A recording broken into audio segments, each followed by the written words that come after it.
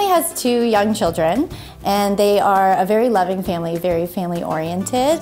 The space when we first got here was very generic. What they really wanted was less beige, for sure. They wanted to brighten things up, and then they just wanted to have some different vibes in different areas of the house. Overall, all the materials were very natural, neutral, had a very calming feeling in every room, but then there was definitely punches of each of their individual personalities in each room. That's a good answer. Yeah. I liked it. That was very well done.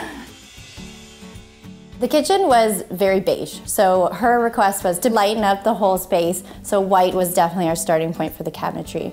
We had to keep most of the layout, so it was key to work within the parameters, but give them better function, although we did change the island quite a bit, it got bigger. And him being very zen, they didn't want it to feel too sterile, so that's where we brought in the black and the mix of materials and kept the wood floor to make sure it still felt cozy.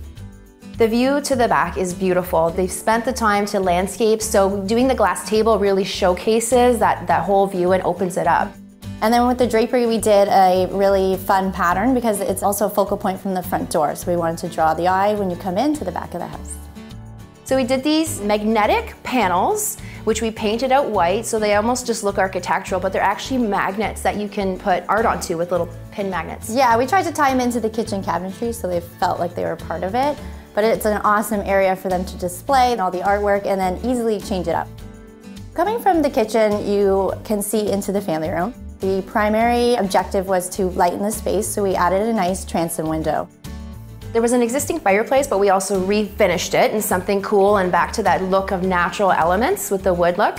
And the built-ins were great because they've got a lot of storage, and then they've got, you know, baskets that we've allocated to each family member. So if you see anything laying around, you're instructed to throw it into that person's box, and then it's nice and tidy for everybody. So for both of their offices, they're very different. They did have very different personalities that they wanted reflective in the spaces. It doesn't really look like the rest of the house, but you know, you've got that pink accent wall and then the pink chair, the little touchdown spot with that pillow and the little extra seat.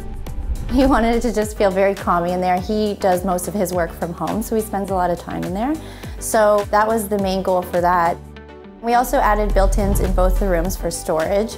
She was more open to the display where he just wanted less, and we did the drawers below.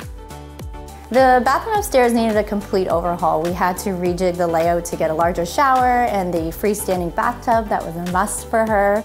And we kept the natural look, so we did the flooring, which has that wood look to it. We matched to some of their existing bedroom furniture, so that's where the dark wood came in, and also to bring in that natural element.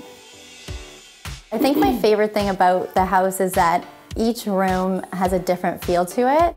I think this looks exactly like we had hoped it would look, and their love of the space makes it even better. In the end, it was so rewarding to hear her say that this is the house she's always dreamed of. So our job was done once she said that. We're done.